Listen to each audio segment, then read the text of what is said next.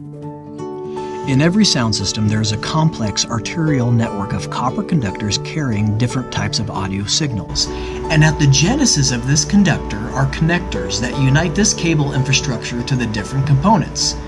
And this cable connector is where human interaction can patch the different signals to various places. The connector can tell you a lot about the signal. Consequently, the cable connector can be your weakest link in the entire signal chain. If you don't believe this video is worthy of your attention, let me show you a classic situation I see more times than you could guess. I think this little mixing console takes the cake for the amount of adapters used in one auditorium. XLR, gender bender on the XLR, so this is a male to male. Then we got a male to quarter inch to eighth inch, back to quarter inch. So we got 1, 2, 3, 4, 5.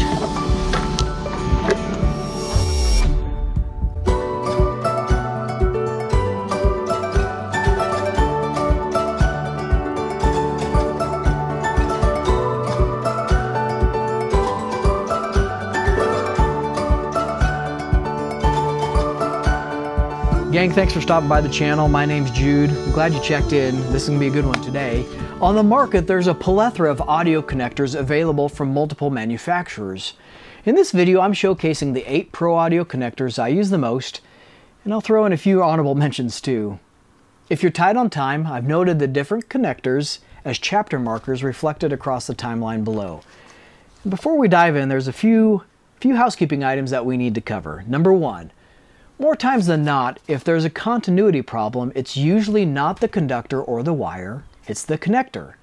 With low voltage and low amperage signals, it doesn't take much oxidation before it can affect the quality of the audio that passes through the connector.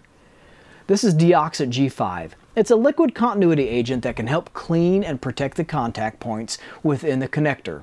Cold solder joints, or excessive insulation that's been stripped back, or in this case, the wrong connector for the wrong application, is like a cancer that can have a long-lasting negative effect on your connection.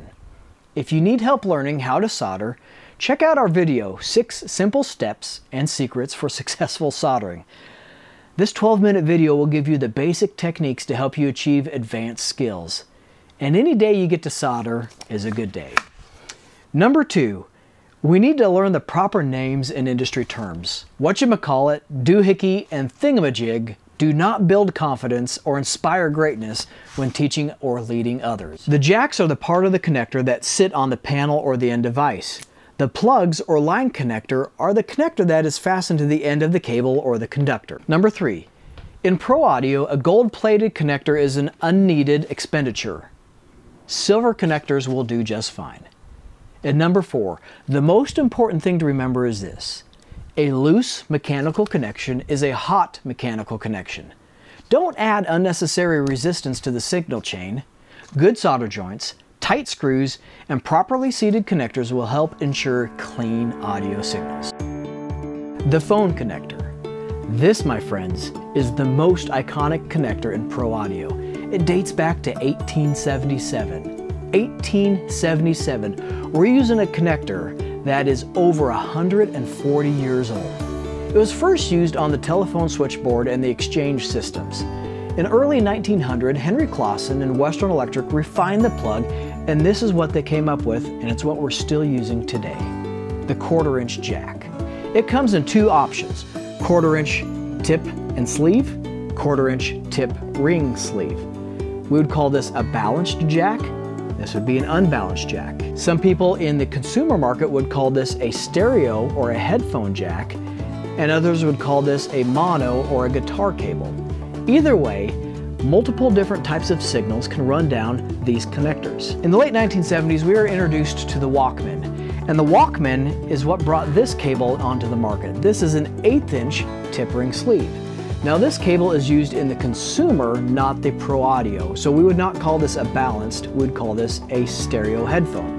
This is a cool little adapter on the end of my Sony headphones, 1/8 inch, but then we can also thread this into a 1/4 inch stereo. 2005 ushered in the era of the smartphones, and we started to see this little honey show up on the market. This is a tip ring sleeve, still within the 1/8" family, but we're now adding one more conductor into the signal chain. It's commonly wired in the CTIA AHJ wiring code: left earphone, right earphone, ground, and microphone. They offer the 1/4" and the 1/8" in right angle options.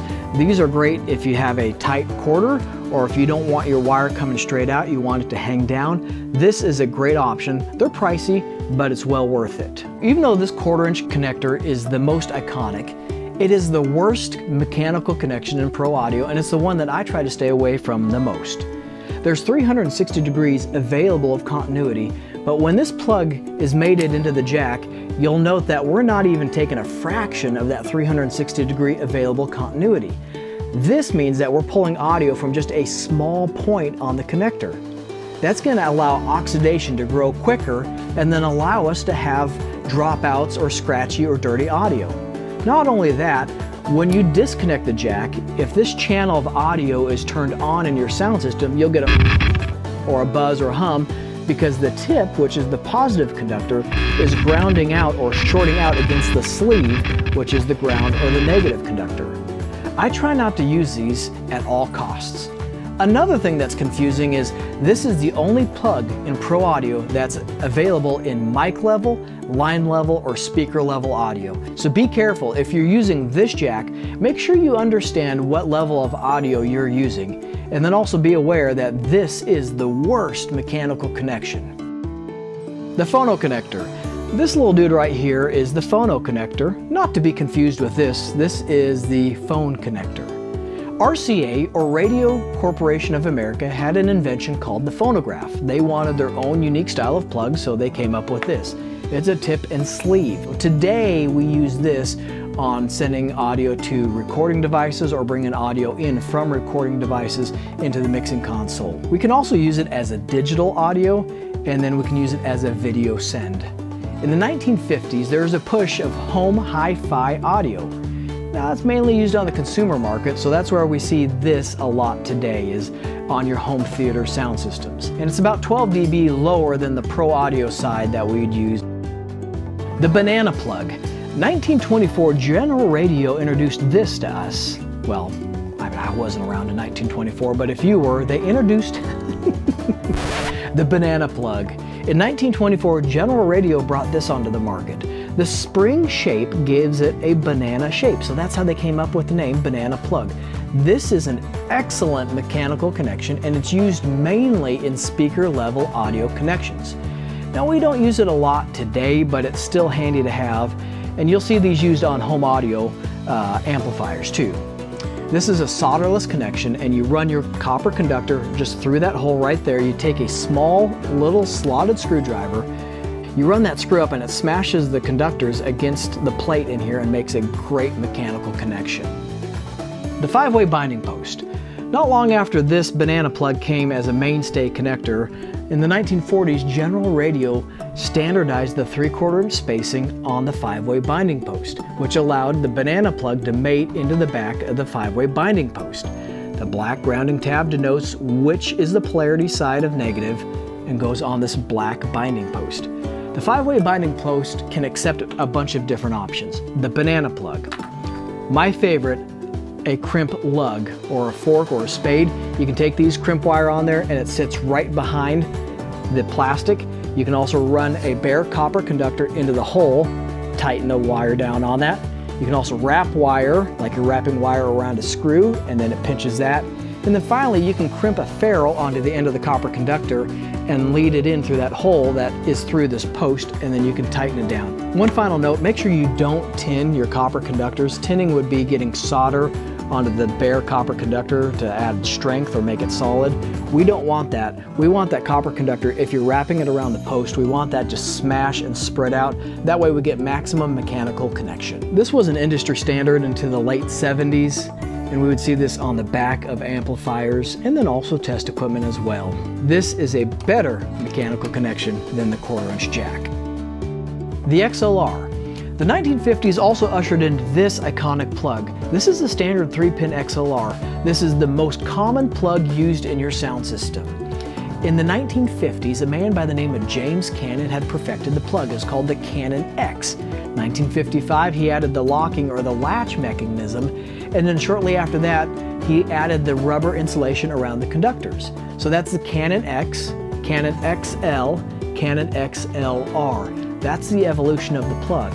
Anytime you're around old-timers in the trade, they may say, hand me a Cannon plug.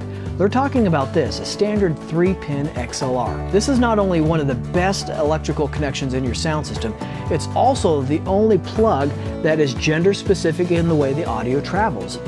The male sends the audio and the female receives it. So imagine the end of a microphone looks like this. The microphone is sending the signal to the microphone cord, which is the female. Not only do we use this for analog balanced audio, we can use it for digital audio, the AES protocol. We can also use it in DMX lighting systems, and there's a bunch of other applications that you'll see this used. When you get into DMX lighting, they may call for a 4 or a 5-pin. There's a 5-pin XLR, that's the plug. There's the jack. This is a 6-pin XLR. These get really hard to solder. You got to be really good with them, but they're great if you're running multiple signals through one connector. They'll go all the way up to a 10-conductor XLR. Not only do we have standard XLRs, we have mini XLRs as well. This is a TA3F, as in female. TA4F, Shure Wireless uses this to connect the wireless element into their body pack to transmit audio. A mini XLR. Those are not fun to solder. And finally, I want you to check this out. Ray Rayburn did a phenomenal paper on the history and the evolution of the XLR.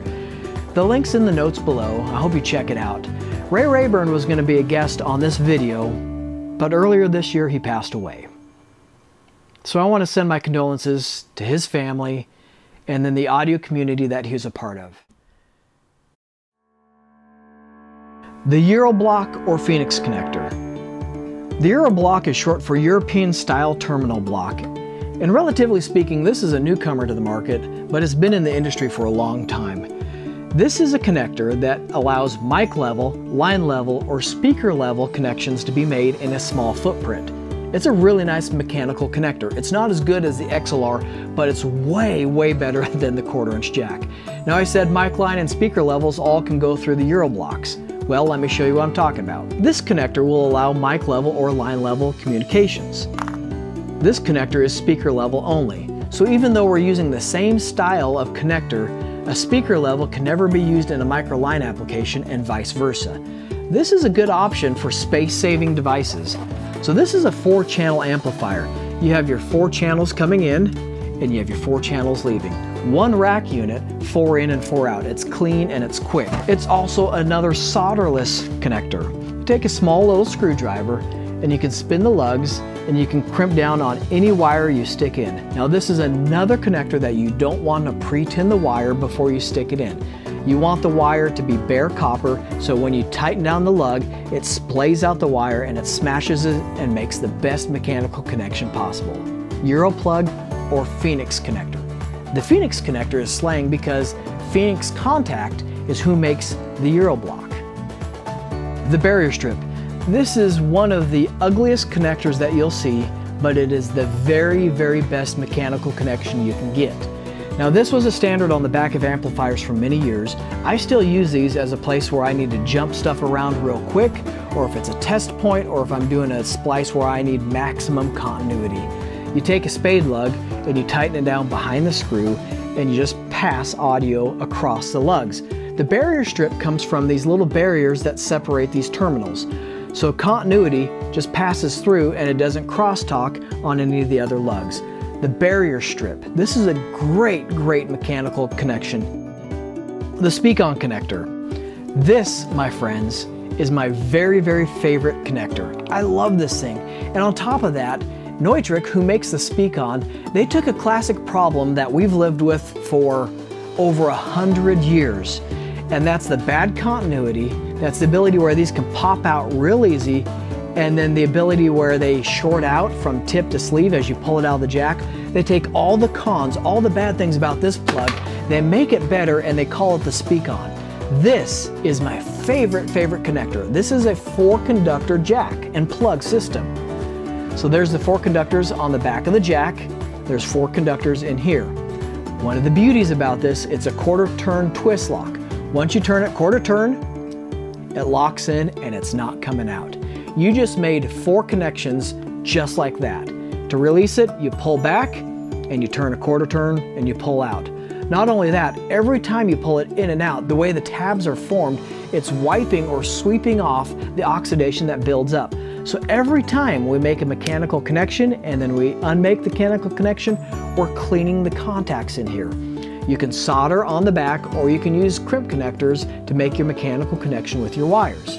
This is a 4-conductor. They make a 2, I don't use the 2, but here's the big boy.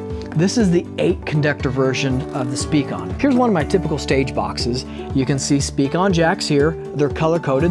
Neutrik makes these rings to go around the jack so you can color-code your connections. But here's 4 channels of audio. We've got a house left, house right, aux 1, aux 2. My snake is an 8-conductor snake. 1/4 turn, I just made 8 mechanical connections just like that. I love this thing. I have a snake that is 16 connectors, so it's 8 channels of audio. I have 2 of these bad boys on the snake, and it allows me to pull out and plug in real quick, especially when you're doing setup and teardown on shows. Time is money. Not only is this a great mechanical connection, this is a mechanical connection that you don't have to solder. You take a number 2 screwdriver, strip back your wires, stick them in, tighten it down, and call it a day. Okay, it's time for a few honorable mentions. I think everybody by now knows how I feel about the 1/4-inch plug and jack system and how I feel about the speakON jack and plug system. Well, I use this as much as I can and I try to use this as little as I can. Well, I build speakers and I put on speaker jacks, and this would be a typical speaker jack for speakON, okay? But I don't want to limit myself to the customer or to the audience because there may still be a lot of people using the 1/4-inch plug system. So Neutrik made this adapter. This is a combo adapter, speakON and 1/4-inch jack. The mechanical advantages are not as good as this jack is, but it still allows us for a 1/4-inch jack to go in or a speakON jack, okay? These are worth having if you're trying to bridge 2 markets, but still trying to bring people over to the speakON system. And speaking about combo jacks, you may have seen something like this. This is a combo jack between 1/4-inch tip ring sleeve and an XLR. That's what the back looks like. And the cool thing about this is you can actually wire the 1/4-inch jack independently of the XLR. So they give you complete control on how you wire this. If you want the 1/4-inch to be paralleled with the XLR, you just jumper back here.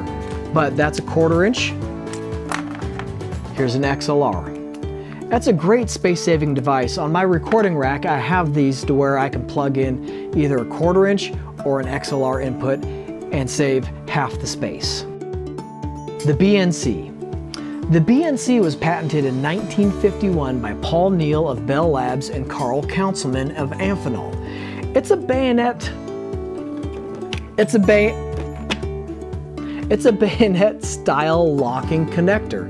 So they called it the Bayonet Neal Councilman. That's the BNC. This is the 50 ohm application where we would use this as an antenna, but if we were using this for networking or video, we'd jump up to 75 ohms. Same connector, BNC. RJ45. RJ45, I grew up calling these the phone plug or phone jack, but I think we all know by now this is called the phone plug or phone jack. So RJ stands for registered jack. We can use these in digital snakes in our sound system or also our networking. Most of our audio devices now have network jacks or ports for updating firmware or adding wireless options. This is a D-series RJ45 jack. This is the RJ45 plug. Neutrik also makes a locking barrel that adds a lot of strength, and you treat it like a regular XLR where you have to push in the tab and then pull it out. The IEC plug and jack. If you have a computer or any electronic devices, you've probably seen something like this. A U-ground on this side, IEC plug on this side. IEC stands for International Electrotechnical Commission Standards. Now this plug is called the IEC 60320, and it's the C13 version. I don't like these things. This has happened to me once where I did not have the IEC seated in the jack all the way, and I was making a loose mechanical connection. I had a piece of equipment shut down on me because I didn't have this pushed in all the way. Now the IECs, they'll come in right angles, left angles, ups and downs, or straight. And then finally, the powerCON. Neutrik has done it again. Just like how they took the speakON and made a better mechanical connector, they've taken the IEC plug and jack system and they've come up with the powerCON. This is 120 volts twist lock locking connector. This takes all the problems that we have with the IEC plugs and jacks and it gets rid of them. I wish more manufacturers would adopt this protocol and get away from the IEC. Now powerCON has two different types of this platform. This is a 20 amp connector. This is power going into a device, and if we need to pull power out, we have the white version. This is just a breakout strip for using for stage lighting. This would be like a power strip on regular outlets. Gang, we made it. Next time you look at a piece of equipment like this is the ATM Mini by Blackmagic Design, you'll have a lot more understanding and information to arm yourself with making better choices. This piece of equipment has 5 of the 8 connectors that we just talked about. The 1/4 inch jack, XLR, BNC, RJ45, and IEC. We didn't talk about the RS-232 or the HDMI or the USB. That's a whole nother video. I'm wiped out. Thanks for watching the video. My name's Jude, and this is my sound advice.